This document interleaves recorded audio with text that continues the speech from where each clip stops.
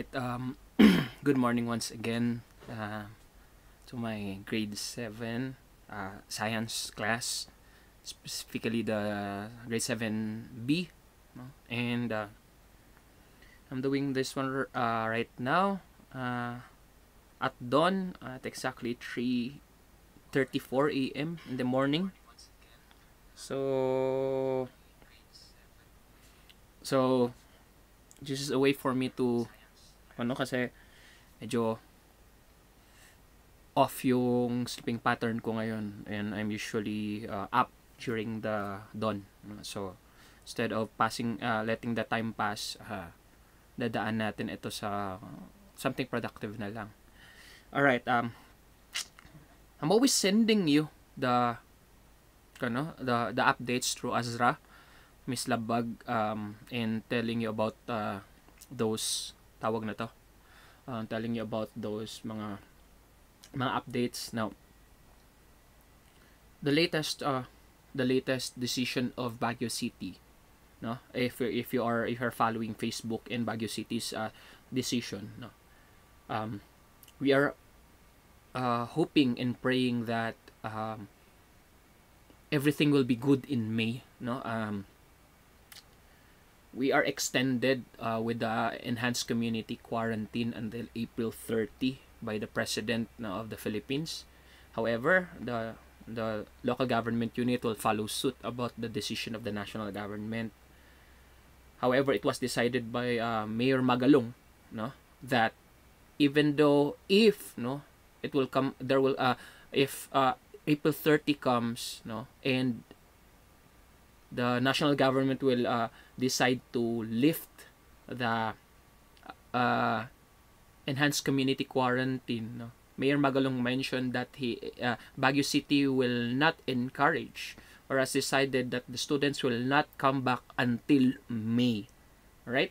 So kahit tanggalin na yung enhanced community quarantine sa April 30, by the month, sana dapat 'di ba May 1 balik na yung mga estudyante, pero it has decided by the government of Baguio City that they will not be risking the lives of the students to go back until the end of the May.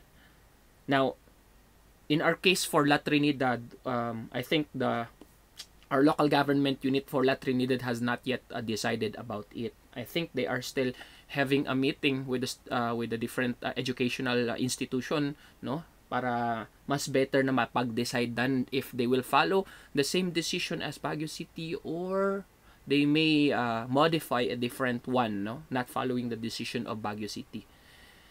But no, if ever La Trinidad will decide and follow the decision of Baguio City, no, so therefore until May 30, no, hindi kayo papasok. Now, anong mangyayari doon, no? Now, as a teacher, I'm hoping na sana and praying na sana maging okay na lahat by May 1, that we are able to see each other, siguro have a class, maybe modify the class kung kailangan nating mag PPE or personal protective equipment, yung mga face mask, yung mga pang-cover ng mukha, para lang mag-meet tayo face to face and teach you the lesson, mas better yun. However, if hindi given a chance na magkikita tayo by that month, then we will still continue with this setup. Now, I understand the clamor of the students that hindi nyo feel yung babasa lang kayo, tapos basa nyo, tapos activity agad, answering just questions or quizzes na wala naman kayong naintindihan, no? I get to see that some other students are online on their social media, but not online in their Kuiper accounts, no? Pero mahirap po yung ganun. I'm just encouraging you to kasi ang setup natin pag hindi tayo magmi-meet sa May is that baka babalik na lang kayo by June in having the fourth quarter exam right away, No? So yun, balik tayo nung June, having the fourth quarter exam agad, pero hindi pa natin alam yung sitwasyon doon kung kumusta yung estado ng Pilipinas and even in our locality, kung kumusta yung estado natin, state natin, kung okay na ba lahat, pwede na bang mag-resume yung mga normal activities ng city, ng municipality. Kaya,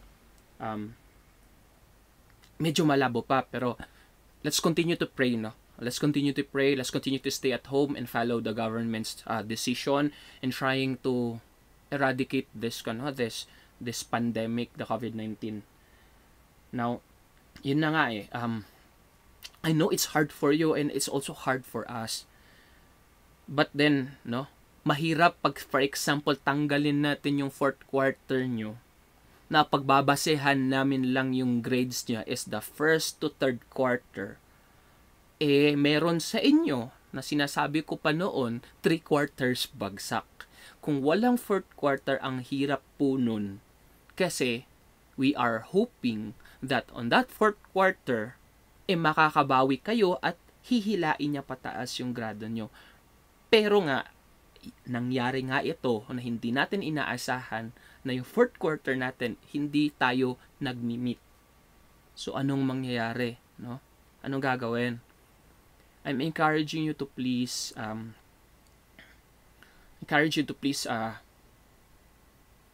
tawag nito,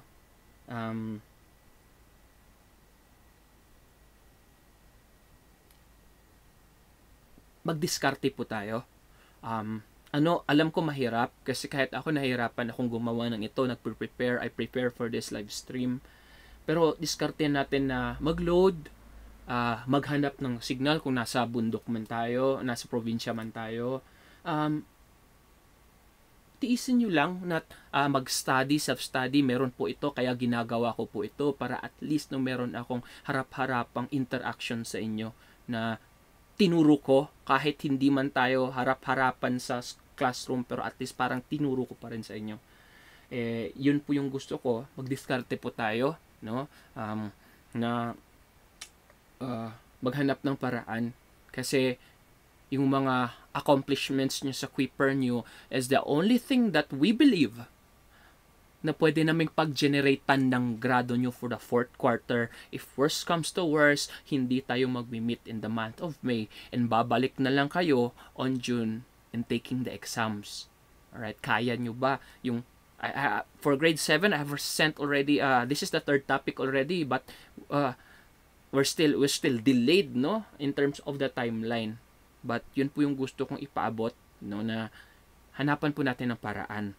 So far, I'd like to shout out these people, no. I think the last ones, it's just Miss Labag, Mr. Aquino, and Miss Gonzalez who answered lately the Quipper activities, no. Puntahan natin yung Quipper activities nyo, and try po nating bisitahin, no, and so wait lang, ilo-load muna natin at tingnan natin. Now, I talked about Ma'am Nicel, kasi kahit yung other sections of grade 7, 7A, 7C, 7D, 7E, and 7F, meting humahabol din sila, but I'd like I talked to Ma'am Nicel na pwede niyang gamitin itong video for her to be able to also use this one as a way of teaching, no. Hindi man siya, pero okay lang yun. You just go to my YouTube channel and watch this, and maybe Ma'am Nicel can make a quiz out of the activity that I have, the discussion that I have done in this live stream. So ito po lately, no, this is for grade 8. Let's try to find the grade 7.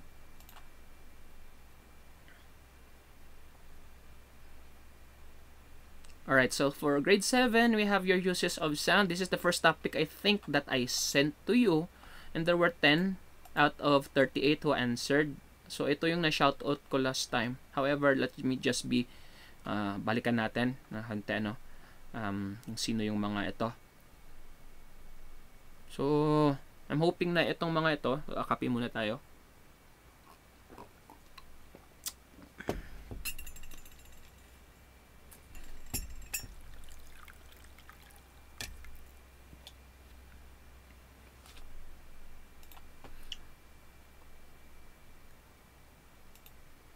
Alright, so tingnan natin itong so si Miss Dangilan, si Miss Labag sa first topic natin. We have Miss Resile, happy birthday pala kahapon, no? Mr. Gawidan, Mr. Bastino, Miss Alamsis, Miss Aguilar, Mr. Aquino, Mr. Osias, and Miss Gonzalez. Ito po yung 10 sa first topic po natin. Alright? So, try natin puntahan yung second topic na tinadala ko. That would be your behavior of light. There were only 5 who answered the behavior of light. Alright. Now, the next topic we'll be having right now is kind of difficult, no? Pero, let's try to make it simple because later on, even if you're going to grade 8, you'll be encountering this one. No? Though sa grade 8, in-depth na po yun. So, hoping that I'm still your grade 8 teacher, no? Yun po yung natin. So, sa behavior of light, meron po tayong si Miss Dangilan, Miss Labag, Mr. Aquino, Mr. Osias, and Miss Gonzalez. The same people po. Alright? And I think the last, pinaka-latest topic that I sent to you was about the characteristics of light. Let's try to find that one out.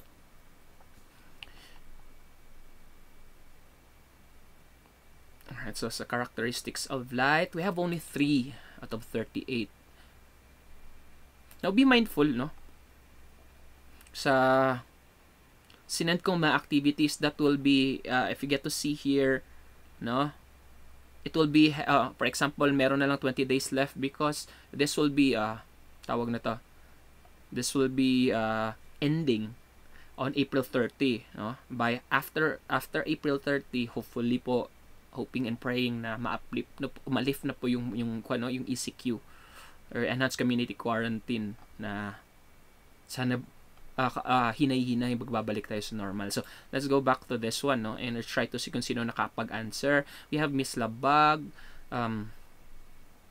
Mr. Aquino once again, and Miss Gonzalez. So, yan po, no? Yan pa yung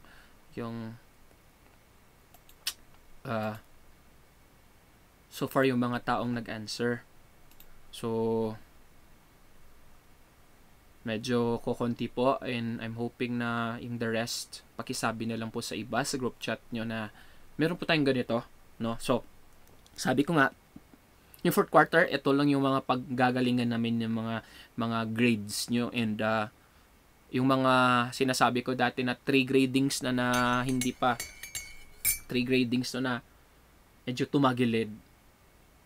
Ito yung time nila para humabol. Alright, so ito po yung natin. So I think we're okay now on going back to the topic, no? And I think this topic that we have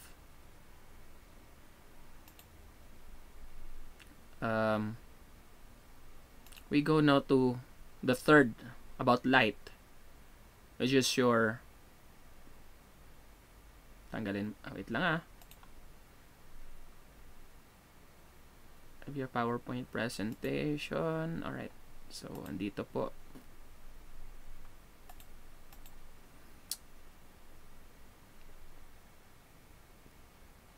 So ito po, no? Talk about your dispersion of light. Wait lang, ayusin muna natin ayusin muna natin para medyo malaki po yung makita natin. Anyway, sige. Alright, so we have your dispersion of light. So tanggalin ko na lang yung mukha ko para medyo ma-appreciate po natin ito, no? Full screen natin para so wala po yung full screen. Anyway,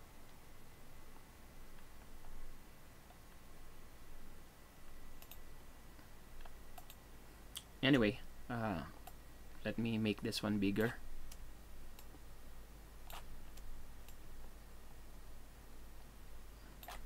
Yan.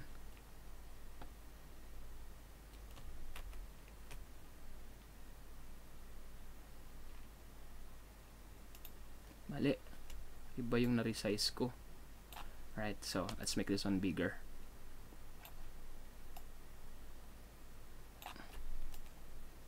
Alright, so ito, para ma-appreciate natin. Alright, so tinanggal ko na po yung kwan ko, no? Yung cam ko.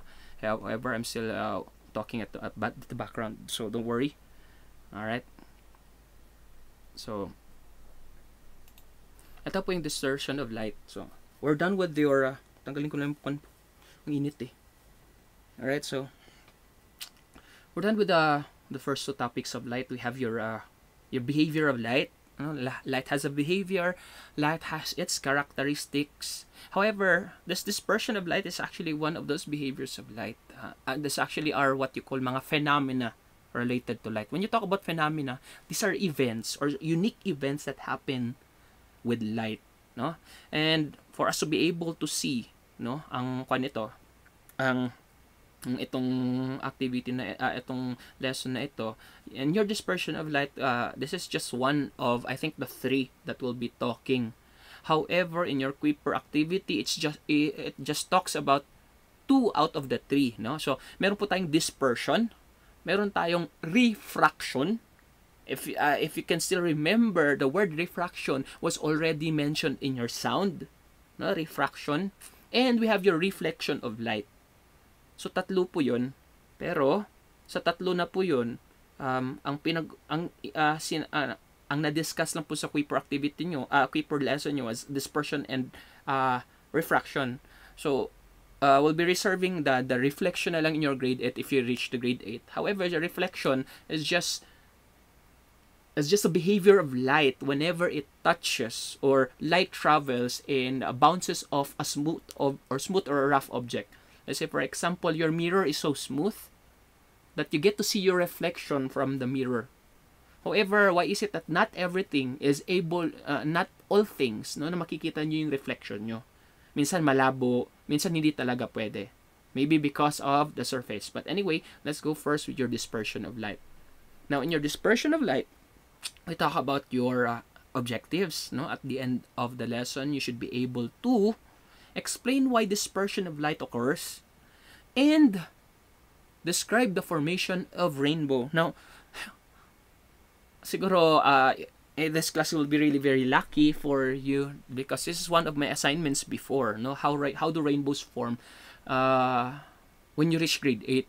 But I think I'll be able to explain some little ones here in this lesson that we'll be having. Anyway, so ito po yun, no? So, punta tayo sa first lesson about dispersion. Ano bang meaning ng dispersion? Simply, when you talk about dispersion, no? Dispersion talks about yung pagkalat-kalat ng light, no? Whenever light hits something or goes through something, kakalat po yung light. So, simply when you talk about disperse or dispersion, light na kumakalat. Alright? So, kumakalat na light. And I get to see here that this definition of dispersion, it refers to the spreading of light. Kumakalat po yung light into its color components. The different colors in visible light spectrum will form from white light. If you can still remember in your lesson last time about the characteristics of light, mahaba po yung electromagnetic spectrum. So from the left, you have your radio waves, which is the pinaka least energy, followed by your microwaves, followed by your infrared. Then there goes, now in the middle, you have your visible light. When you talk about your dispersion of light, no, ito lang po yung portion doon na pag-uusapan natin ngayon. Because, no, going back again, we have your radio waves, you have your microwaves, your infrared, then your visible light, which is your Roy G. Biv. You have your ultraviolet, tapos meron po tayong X-ray, tapos yung gamma rays. So, yung gitna lang po yung pag-uusapan natin ngayon, no? But then again, when you talk about your visible light, this is the one visible na nakikita ng mata natin. The rest of the light in the electromagnetic spectrum, we cannot be able to see that one already in our using our naked eye, no? Hindi pwedeng makita na. So, you need extra gadget or different gadgets for you to be able to see them, no? So, punta tayo dito sa dispersion of light. Now, you get to see here, in this picture that you have, no, that dito po sa dispersion of light, no, makita natin yung picture ng isang naka-triangle, no? Triangle na picture dito, which is what you call your prism. So, it's spelled as their P-R-I-S-M, prism. This is just a triangular glass ng mukhang Toblerone. Later on, I will let you watch a video about this one, kung paano nangyayari itong dispersion of light. It's just, no, that was mentioned in here in your second bullet, that, no, different colors in visible light spectrum will form from white light. Now, this is a white light here that is a streak of a singular streak of white light. Pass through, dumaan po dito sa prism, but why is it that on the other end of the side, from white light, now there goes now the colors of your rainbow. Specifically, we have now Roy G. Beeve. So, ano bang nangyari dito? Alright, so let's go now to the next one first before I get to let you watch the video. Now, no, it says here, dispersion of light. When natural white light enters triangular prism, the light emerging from the other side of the prism is separated into continuous color, red to violet. Ito na po yung sinasabi natin, no? Ito na po yung sinasabi natin na when you talk about your dispersion from white light, dumaan sa prism, tapos sa kabilang side, ang dami ng kulay. So, how is it possible that from a regular white light, maraming kulay sa kabila? What can you conclude about this phenomena? So, simply, it tells you here, no, that through science, no, it says here that your white light actually is composed of the different colors of light inside it. Marami po siyang under na kulay.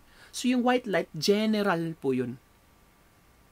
No? So, pag gumamit tayo ng prism, yung white light na yun, lalabas na yung mga individual colors na dyan.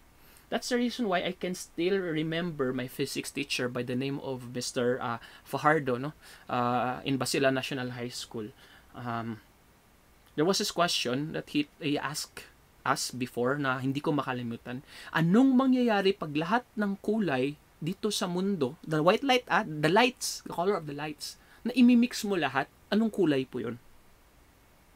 Now, some of you may think na yung mga kulay ng kulay ng crayon, ng pintura, hindi po yun. No? I talk about your lights, different kind of light.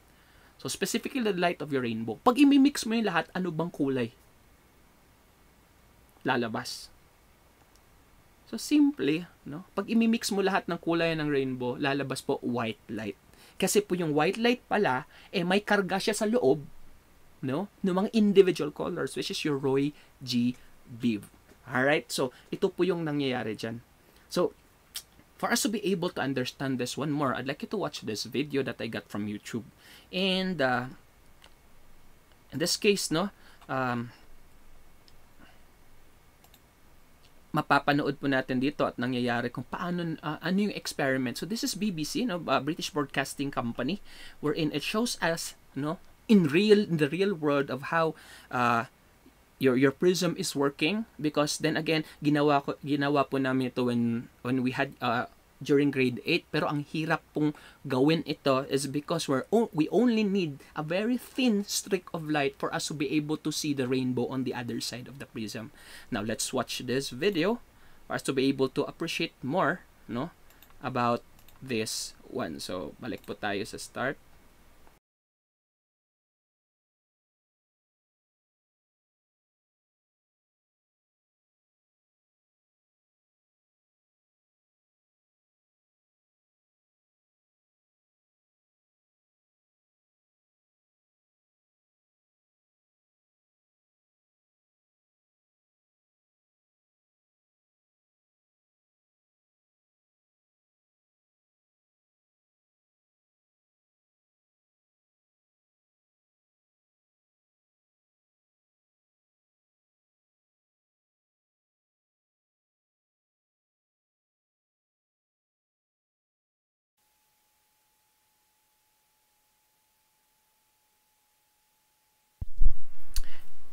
Alright, So, yun nga po, no, nakita natin here, we get to see here that in this video that we have, no, it only shows that your white light is actually, it comes from the original light is actually a white light that whenever it hits, no, the prism, individual colors of lights are coming out from the other side.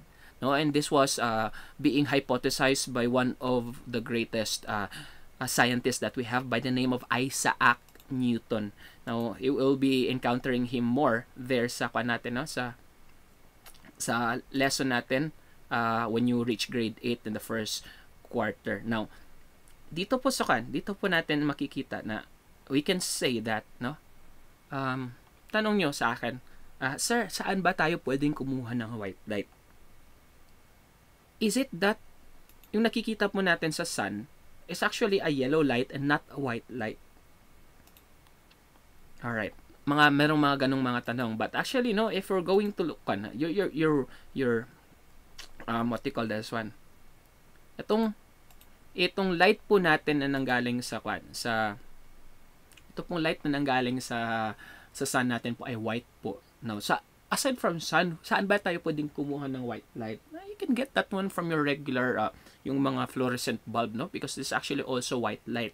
The one even from your flashlights are actually white light. The flashes that you have at the back of your phones are actually white light. But for us to be able to talagang the best, no, talagang the best pag yung white light natin nanggaling sa sun. So ano ba, no? What else can we talk about this one? Now, when you talk about your dispersion of colors, no, yun yung pagkakalat-kalat or spreading of the light.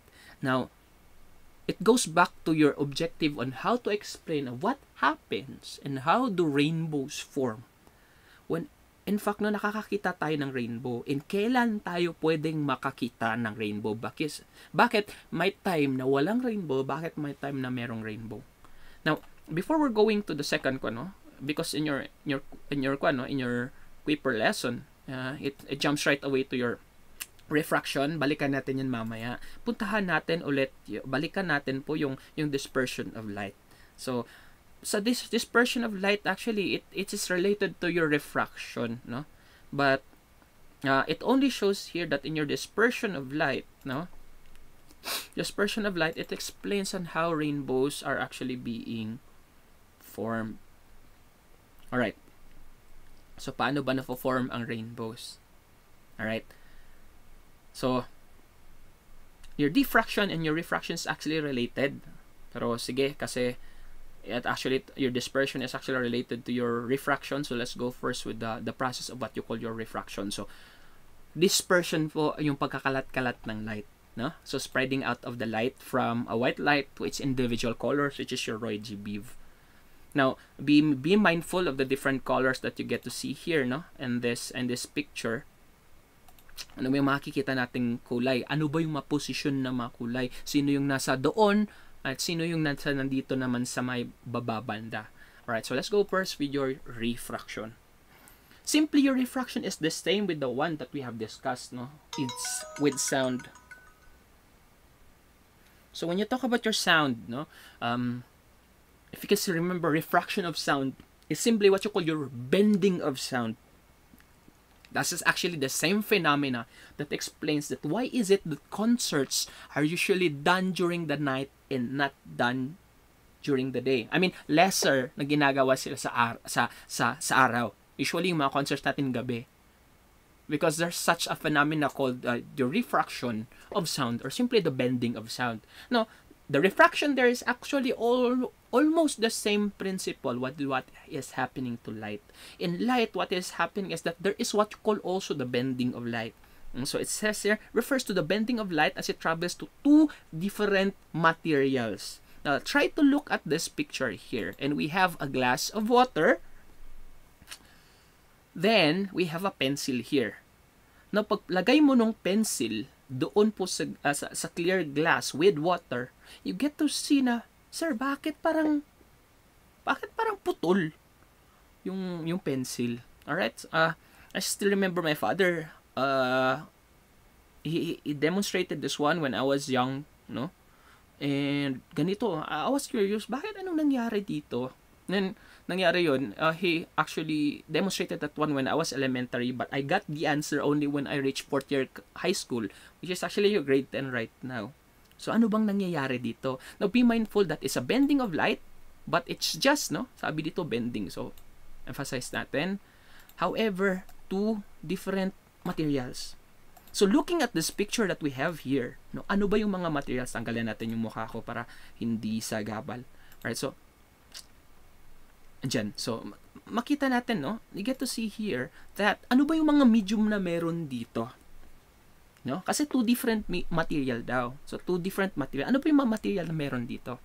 No? For us to be able to see ano ba yung dinadaanan natin dito. So, it only shows us that this two different material here is actually your gas from your eyes going to the boundary of the glass, the glass here.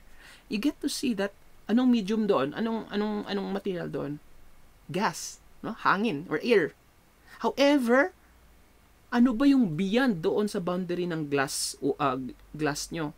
It's actually now water. Now, those are the two different media or the different materials that where light is now traveling. So, from our eyes going to the boundary of the glass, it's gas, it's air. However, on the other side of the glass, it's actually now water. So, water at saka gas. Now, I haven't mentioned this one in the last topic that you have there. You have your characteristic of light, no? So, meron pa tayong mga different materials where light can travel. And where does light travel fastest? So, no, when you talk about your light travels fastest, punta natin muna, so explain ko muna dito. Alright, so when you talk about light travels fastest, your light, so si light, no? Pasensya na, mouse yung ginagamit ko. Has its, what you call your speed, no?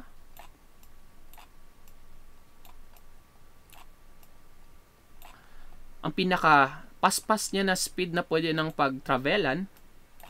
Let's try to see. Alright, so pag-travelan 1, no? Number 1, pinaka mabilis niyang pag-travelan is vacuum. Or simply your outer space.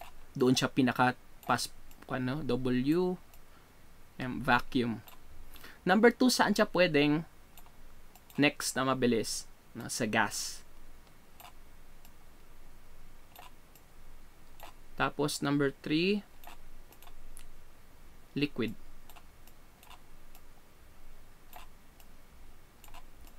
And lastly, alam nyo na yung pang fourth, solid. Kasi hindi lahat ng solid nagpapadaan ng light. So, pag hindi niya mapadaan, meaning, mabagal yung travel ng light po dyan.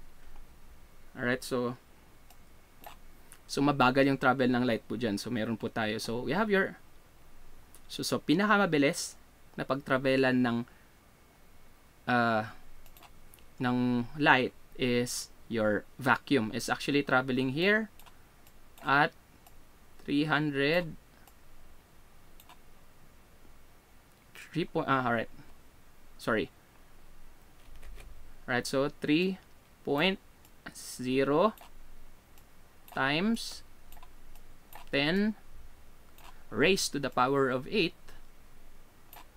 meters per second. Tapos, medyo mabagal na sa gas, medyo mas mabagal na sa liquid, mas mabagal na sa solid. So, when I mentioned in your, the topic about, alright, so, let's go back to the topic about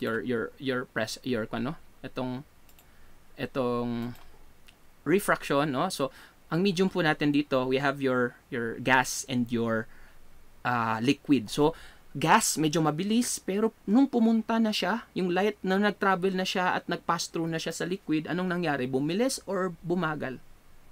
Alright, so makikita natin dito, from gas, medyo mabilis, pagpunta doon sa liquid, medyo bumagal. Kaya yun po yung nangyari dito. However, before I get to continue with this one, no, let's try to see ano pang meron dito. So, simple, no? Ito, meron itong mga terms, though I'm not going to talk about this terms anymore because this may give you more, would confuse you more. So, yun, no? So, meron po mga ito. And, yan. So, babalikan natin yung dispersion later on. However, I want to share you a video of the refraction of light and explains the different phenomena that is happening, no, in the real world. Bakit? Have you tried, if you can still remember, sa mga kaibigan natin na malapit sa mga estudyante natin na malapit sa dagat and sa mga rivers, no, if na-try nyong pumunta at magpana, no, you have your crossbow and magpana ng mga fish, no, why is it that it's hard for you to target those fish? Maybe because you're doing a wrong technique, maybe because you didn't know yet about this phenomena of light called refraction. So I hope that as you learn about this one and you'll know the technique already about. So puntahan muna natin, no, and panoorin natin itong refraction of light na sinasabi dito. So tanggalin muna natin itong mga shout out. Alright, so refraction of light sabi dito.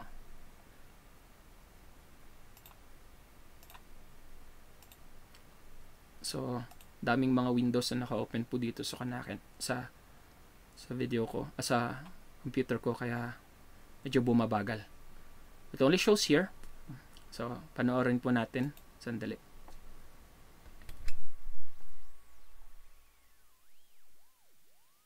Refraction of light. Have you observed the path of light when it enters from one medium to another in daily life? Does it move along straight line path or changes its direction?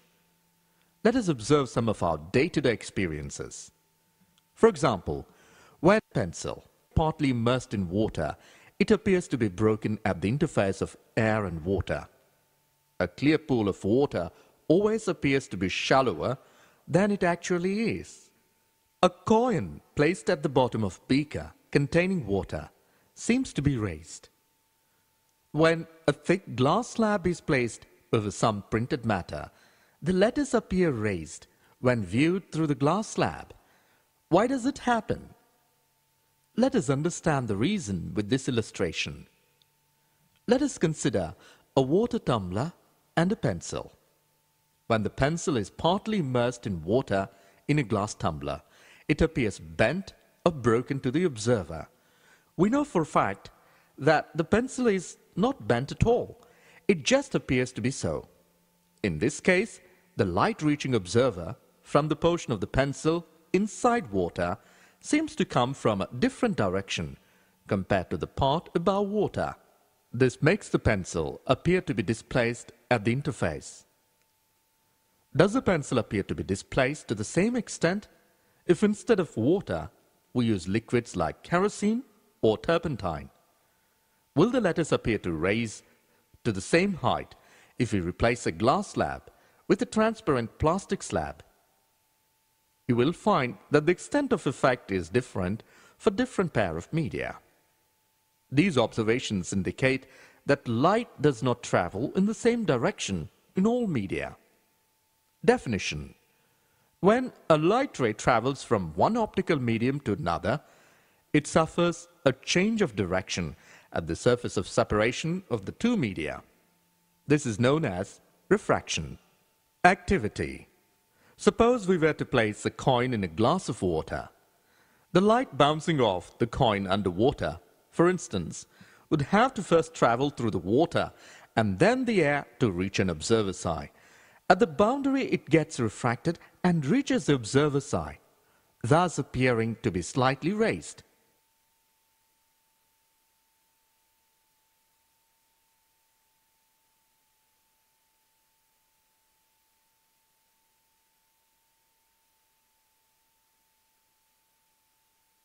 Need a professional website? I created one for our startup using Wix. Let me show you how I did it. First, go to Wix. Alright, so you get to see here, no, on what is happening in this what's happening here in your so ito po, Sorry. Alright, so you get to see here that in your refraction, this is a bending of light. Now, try natin po na i-explain ko better, no, with your, better sa isang illustration. Balikan natin po yung video na yon.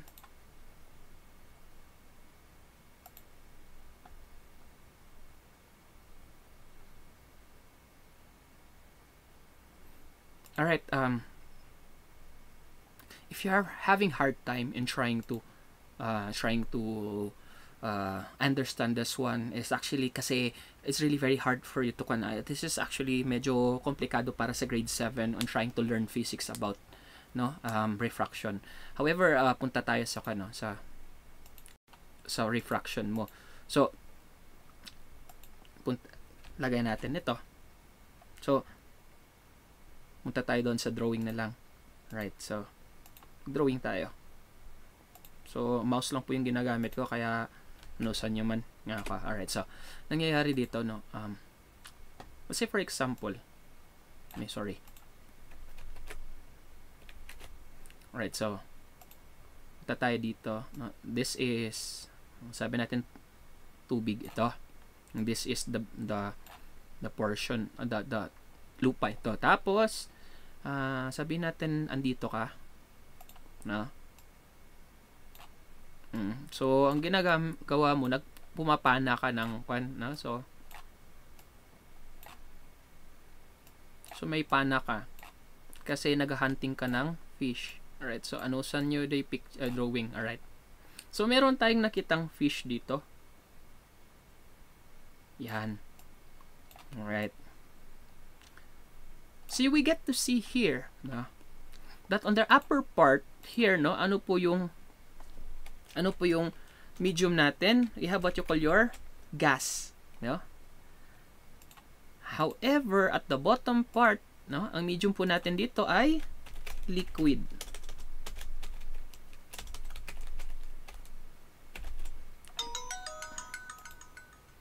Alright, so liquid, lagay natin yan. Ayan.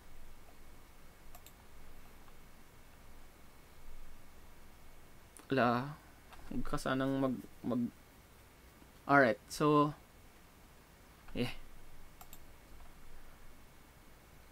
daghang.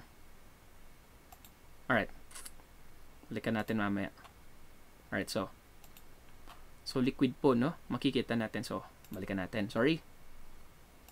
So liquid, no, makikita natin dyan liquid. Tanggalan natin yung income. Alright, so you get to see there, no, you have your liquid, no. Makikita natin dyan na from our eyes, no,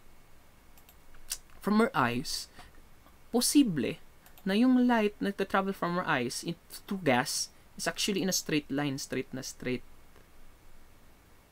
No? However, nung umabot na sa boundary ng liquid, alam natin na mas mabagal mag-travel yung light sa liquid kaysa sa gas. So anong mangyayari dito, no? Alright, sorry. Anong mangyayari? Alright, kulay natin to. So nandito, anong mangyayari dito, no? Anong mangyayari dito, no? From the boundary of the liquid, no, mas mabagal ang travel ng light, kaya medyo mag-bend yung light, and this is now what you call your refraction of light, yung bending pa lang, no? However, if you're going to look at this one in the real situation, kasi nga nasa taas ka ng gas and hindi ka nakasubmerge, no, makikita mo ang fake image na ito is still following the straight line from your eyes, no, straight line. Susundan niya ito, no? So makikita natin dito. Alright, so kikita natin dito ngayon that if we're going to look at this one, no, ang image na makikita natin sa fish andito banda. Alright, lagyan natin ng, so ito po yung fish, no? So ito po yung fish, no? Ito po yung fish na nakikita natin above water and not at the original position of the fish. Kaya makikita natin dito, no, here, this is the fake or the optical illusion. So, fake position, however, wait lang po.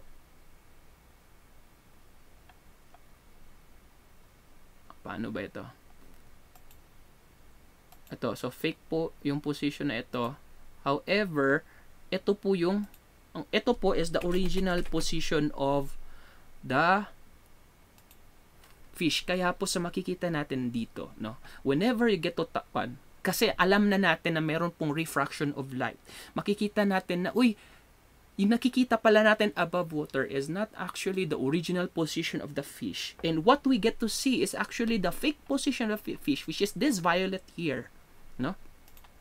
Yung violet na ito. Kaya, pag target mo ng pana mo, bakit mintis? Hindi mo natamaan. It's because, no, maybe you don't understand yet the idea of the refraction of light. Therefore, hindi mo natatamaan yung original position ng fish.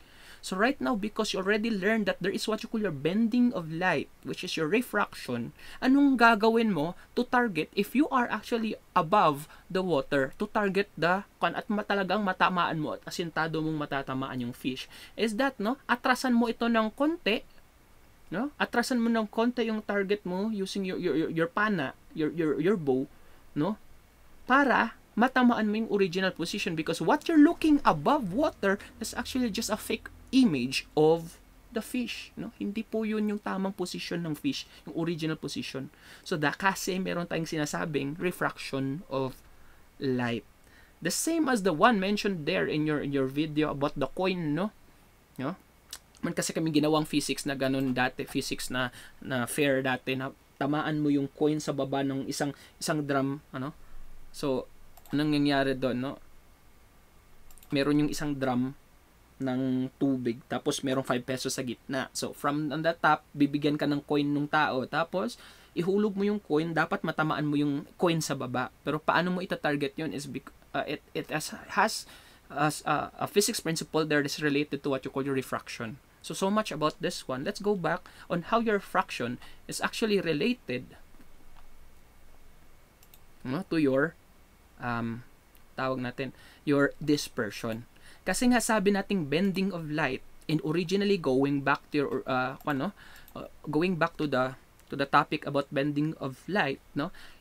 Yung white light po natin merong Roy G. Biv doon.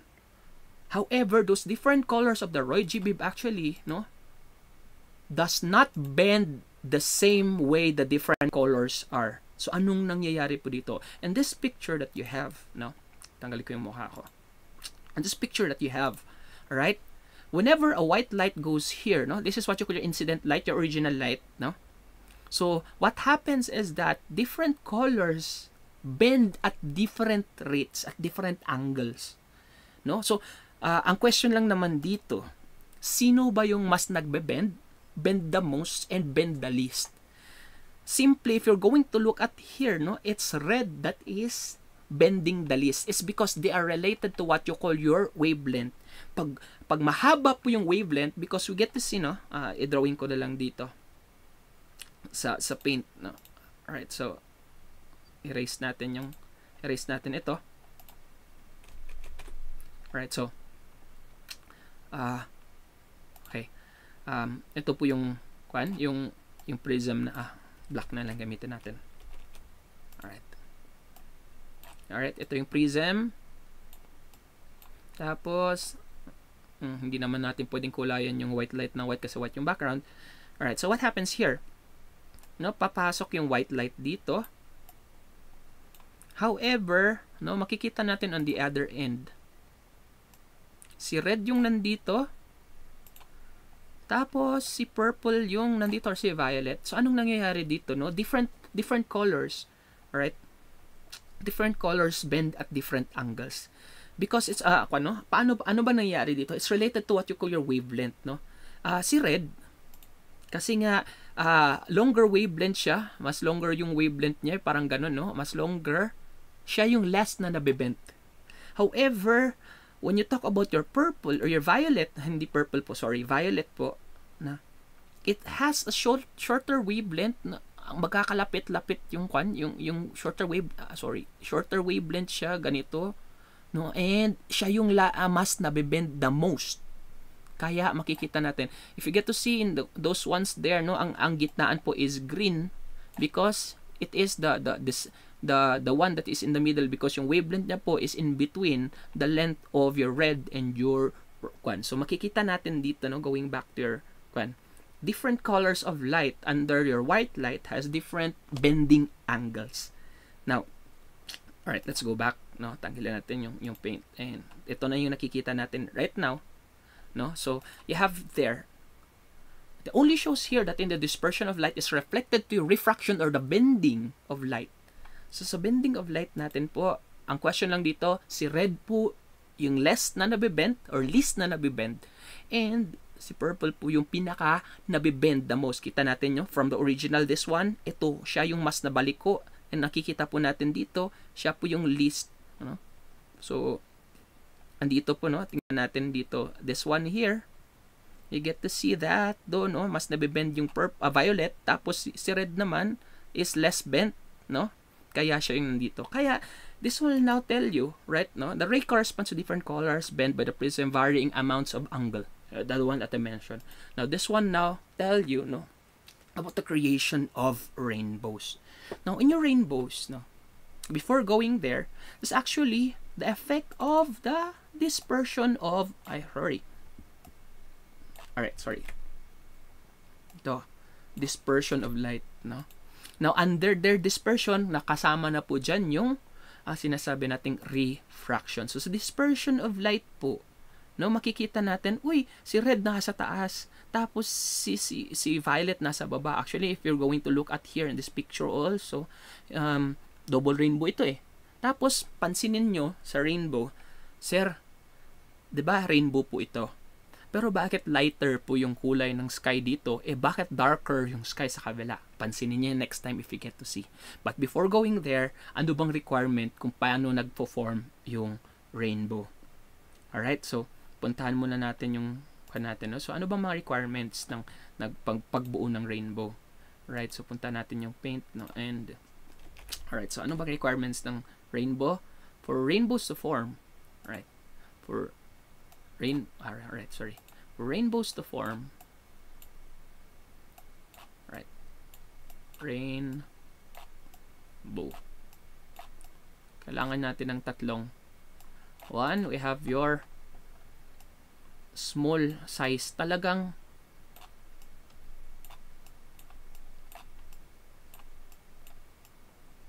small size, okay. Alright, so small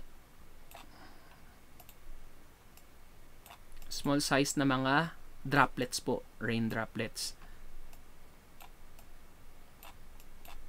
Rain droplets.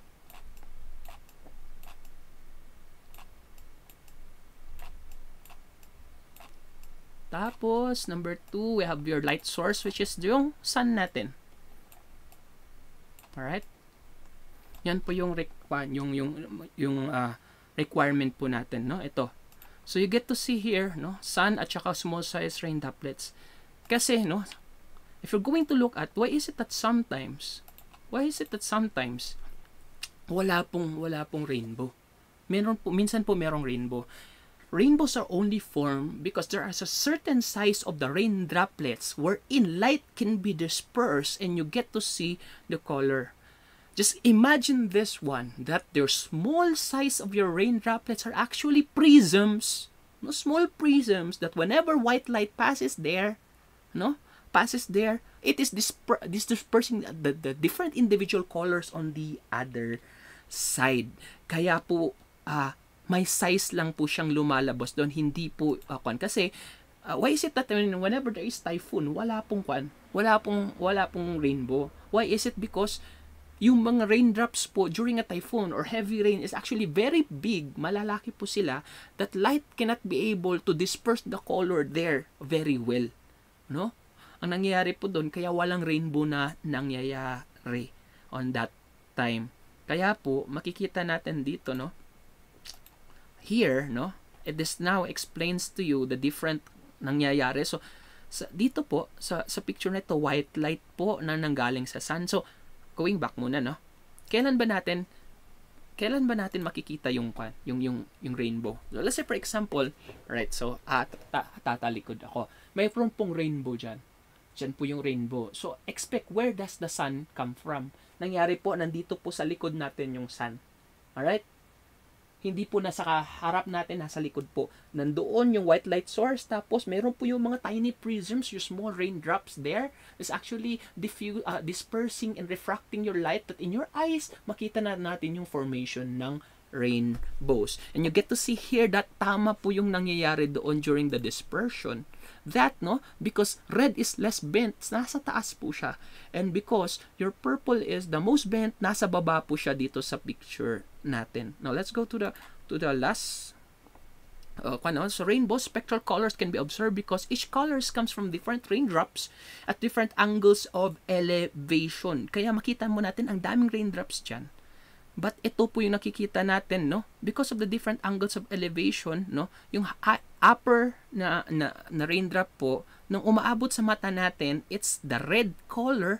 Kaya nakikita natin red po yung kulay sa taas ng rainbow. And the one at the lower portion ng mga raindrops, actually, that whenever it reaches our eye at a 40-degree angle, no? Nakikita natin yung blue. Makikita natin at 42-degree angle, no, yung red po yung nag-reach sa eyes natin. Kaya si red po yung nakikita natin sa taas ng rainbow, tapos si purple po yung nasa baba, no?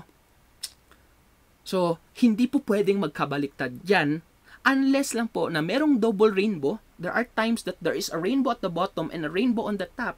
Makita natin is a total opposite position po yung ang kulay ng rainbow sa taas compared to sa baba. Pag sa baba, si Roy, red, orange, yellow, green, blue and violet po yung sequence ng kulay. Pero sa kabila po baliktad. Si violet na po yung nasa taas and si red na po yung nasa baba, no? Kasi parang nangyari doon, parang naging mirror image. So I hope that you get to understand this what you call your different phenomena that's related to your light. Simply this what you call your dispersion of light. Let's go now to your key points and try natin na ano ba. So it says here that different colors in visible light will form from white light. Original white light po. And po the best source that we get white light from is actually the light from the sun. Now, spreading of light into different color components from white light at individual colors yung lumalabas, yung RGB po natin, ang tawag natin po dyan, dispersion of light. Now, whenever, because sabi ko nga, in the dispersion, magkakaiba-iba po yung angle ng bending ng light doon. That is what you call, whenever it talks about bending of light, that is what you call your refraction of light.